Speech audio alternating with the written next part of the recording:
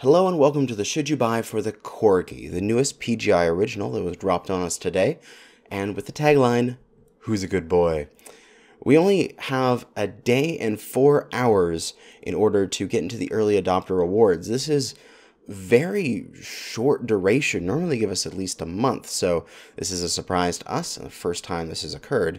But let's go through the mech, its stats, its possible hardpoint locations and hitboxes based on the concept art, and whether or not you should buy this mech. Now going down here, standard packs, as they are typically, except there's one very interesting difference with them. All of the mechs are the same. We have the Corgi 1 as being the only variant offered in these standard packs, with the special pack having a Corgi 1 special variant. So, I mean, this is functionally okay, I guess, because you don't need 3 of a variant in order to level out your mech anymore with the new skill tree system. So you don't need to have a lot of variety. You could theoretically just get the same mech. You have 3 different ones, you can outfit them in different ways, and skill them out in different ways to complement their builds. So it's functional. You get your mech bays, you get your premium time like you would expect. You get Corgi warhorns, standing items, and cockpit items, as well as some titles and badges. You get the hero add-on, which is the CA Cardigan. We're going to take a look at this mech and see if it's pay to win compared to other mechs in the game. And also, we have the Corgi 1 again in the reinforcements, just in case you wanted to do some more build variation on your Corgi 1s. The Ultimate Pack is everything all together, and I still think that these should have a little bit of a price reduction on them for getting everything at once, but whatever. If you want the early adopter awards, like I said earlier, you have to get them very quickly, as you only have a couple days to do it, but it gives you some standing cockpit items, a pattern for the Clan Wolf, new decals of the Hot Dog and the Corgi, some colors, and a C-Bill bundle in order to level them out on your GXP or modify their builds. But let's take a look at the mech specs, and this should go fairly quickly as there actually is only 2 variants. But these variants are doing some very interesting firsts for MechWarrior Online that really give you an idea of what we could possibly do in the game after these mechs come out, because there's got to be some new tech allowing them to take these builds. To start off, we have the Corgi. It is a 10-tonner, so that's the smallest mech we've ever had. Has a 100 XL as its base engine, goes 162 kph, has a max engine rating of 400, and has 614 armor. This is one of the things I said. They're doing stuff on this mech that you would not be able to do on typical mechs, as 614 armor is the same amount of armor as an assault mech, a 100-tonner. So how they're fitting that armor on, I'm not sure. There's got to be some sort of quirk that gives it additional armor reduction in tonnage, or it gives additional tonnage to the mech in order to fit that. It has endo steel, single heat sinks, no jump jets, not ECM compatible, and not mass compatible. However, the Cardigan here is ECM compatible, so you can be a little sneaky doge. But let us pop over to the Spreadsheet Warrior and take a look at some of its stats here. So, to start off, the Corgi, 10 tons, and we've got a various selection of engines, and their engine weights, their top speeds. And considering the fact that we now have the ability to take a 400, let's just take this 225 on it and make it a 400.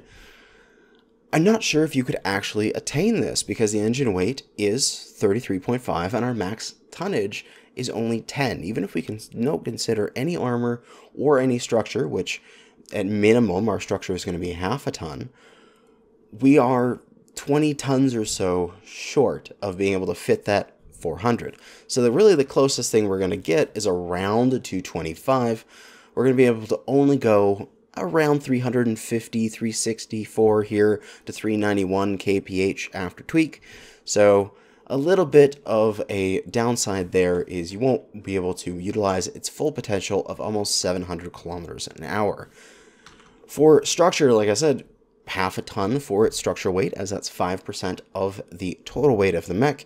And this is where the calculations break down a little bit, and where we'll have to see what quirks this mech gets, because the Pharaoh armor, this is a clan battle mech, so I'm using the clan Pharaoh armor stats, would be 15.99 tons for this particular mech, which unfortunately, even with the 60 standard rated engine, which is actually minus 2.5 tons, that comes with the Irby, you can't fit that amount of armor on. So you won't be able to fully armor the mech, but you could realistically armor it, just to shave a bunch. Armor it similar to what you would do on a mech of its size. So you could theoretically, if I bump this temporarily to 20, just so my spreadsheet actually functions, because the spreadsheet actually broke when I put in the tonnage of 10 and it wouldn't calculate anything. You could theoretically have some decent pod space on this mech because the armor weight wouldn't be that much. It would only be about 4 tons-ish, 3.5, 4 tons for this mech. You could have a pod space of, say, 5 to 7 tons, depending on if you're taking the minus 2.5 engine rating.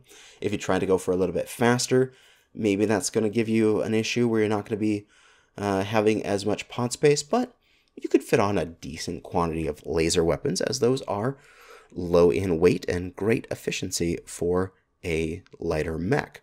But back to the Corgi here, let us talk about its hardpoints and specifically the weapons that are actually currently equipped on it, because there is some new tech on here which is really interesting. To start off with the Corgi 1, even though it is 10 tons, it has dual ATM-3s and dual LBX-20s. Keep in note that this is a clan mech. Just so you know, those LB-20s would be able to fit in a signed torso with a Clan XL engine. So something about that is off, because LB-20s, if I'm not mistaken, are around 12 tons. So one of those shouldn't really even be able to fit on this mech, but somehow this has 2. So it is rivaling certain heavies and such in terms of firepower, even though it is a 10-tonner that is going 162 kph. This is a very effective mech for its tonnage, and honestly, as it's described here, a little OP. They've got to have some level of technology in this where those LB-20s have a reduced weight of some kind, maybe down to a single ton. Then you could possibly start to fit some of this technology on it, but alas, let's just look at the hard points. 1 missile in each arm and 1 ballistic in each side torso. So a little weak when it comes to the weapons that you would think you would typically put on this mech. Maybe a pair of SERMs, maybe a pair of machine guns, and that's probably all this thing can take. But it is a 10-tonner. It is going to be going extremely fast, and if they keep up with the volumetric scaling like they've done before, it's going to be very small and hard to hit. So I could actually see a flanking skirmishing role with a pair of light machine guns, a pair of SERM 6s, maybe with Artemis, depends on how much weight you have left over for SRMs, but might be a good flanker. Next up is the Cardigan, the hero, which has ECM, but even beyond ECM, it has some really interesting tech on it. It has the Watchdog probe on there, which we have to pop over, and we've opened up Sarna for a few of these. It has the Sonic Cannon, it has the Watchdog probe, and the Bloodhound active probe. So let's go through that. The Sonic Cannon, the closest thing I could find was a Sonic Stunner, which was like an infantry pistol of some kind in Battletech. So maybe it has one of those built into its cockpit. It doesn't have, if I go back here, it doesn't have a head hardpoint, but yet it has a sonic cannon in its head. So is this something that doesn't require a hardpoint? Is it something that maybe doesn't do damage, but more just disrupts the enemy? I'm not sure. But it's a very interesting new tech they're going to be adding with the Corgi. Next up is the Watchdog here. Watchdog system. This is very interesting, but it combines the best of the clan active probe systems and enhanced ECM suites. So basically, this thing is both a ECM and an active probe as we have them in the game now, but it only takes 1.5 tons and occupies 1 slot. So it is more space efficient, it is more tonnage efficient, and it's doing double duty. So all ECM mechs that are in the game right now, when this comes out for the clans, would get a buff because they would get this better ECM system, assuming that it can be transferred to other mechs. Unfortunately, we don't know that yet. It could be that it is an exclusive for the cardigan, but that would be a little unfortunate. And then the last is the Bloodhound Active Probe, which is another experimental sensor thing from the clan invasion. But interestingly, this is a inner sphere tech. It was introduced by Comstar, and for some reason it's on a clan mech. So maybe that piece of equipment has been salvaged from the inner sphere, as the clans have been in the inner sphere for a while after the invasion, and it's put onto this particular mech. It is basically a souped up version of the Beagle Active Probe, but I'm not sure why this mech would need it, because there is, if the Watchdog is already acting as a probe, does the Bloodhound Active Probe supersede it, or does it enhance it? We don't know, because we don't have these details yet, but hopefully we will shortly. Oh god, go away, Discord, stop making things. For hard points on this, it is more similar to a standard, god damn it. Stop popping up, Discord. Okay, it's more standard to a mech you would see at this weight. We've got a bunch of energy hardpoints and an ECM, so this will be great with mass micro lasers. You're going to just swing in behind people. You won't be able to be seen. You're going to have all their info, like because you have the Bloodhound and the Watchdog, and you're just going to be able to crit them out from behind. Easy peasy, lemon squeezy. But that's the different mechs. Let us go back up and take a look at the concept art, as it's so cute. It's got the little ears on here. That may be unfortunate if those are, say, center torso, but a little easy to CT this mech as it's running around. Otherwise, maybe they're side torso, which case hopefully you can twist those ears, but they would be able to be shot from any angle, so maybe that's a detriment for this particular mech. We can see that all of its weapons are fairly high on an arm. They're not knuckle draggers, but the cockpit, which I assume has to be in the eye, or maybe the nose here, because that would be kind of cute. It's relatively close to the cockpit, and in a mech of this size, this distance here from cockpit to hardpoint location is not that much. So you're not going to really have to expose much to peek with this thing, but you're probably not going to be doing a peeking playstyle anyway, because you're going to want to just run around and flank your opponent as fast as possible. Now, really, I think this is a must-buy. I mean, it's going to be super fast. It introduces new technologies. It has somehow, like, TARDIS-level technology in order to get all of this weapons and armor onto a 10-ton chassis. It's going to be amazing. But for the real event of today, April Fools, we have a Corgi April Fools event, and it is a quick play event. He protect, he attack, but most importantly, he sneaks around the back. Good doggos get prizes. Who is a good doggo? You are.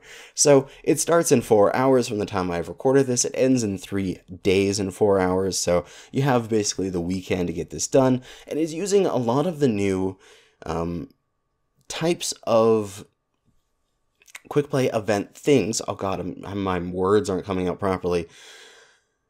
They have a bunch of new stats they can track that they added in the last patch, and they're using those here. The stuff like hit and run, the flank the enemy 5 times, die once in quick play, so that should be pretty easy.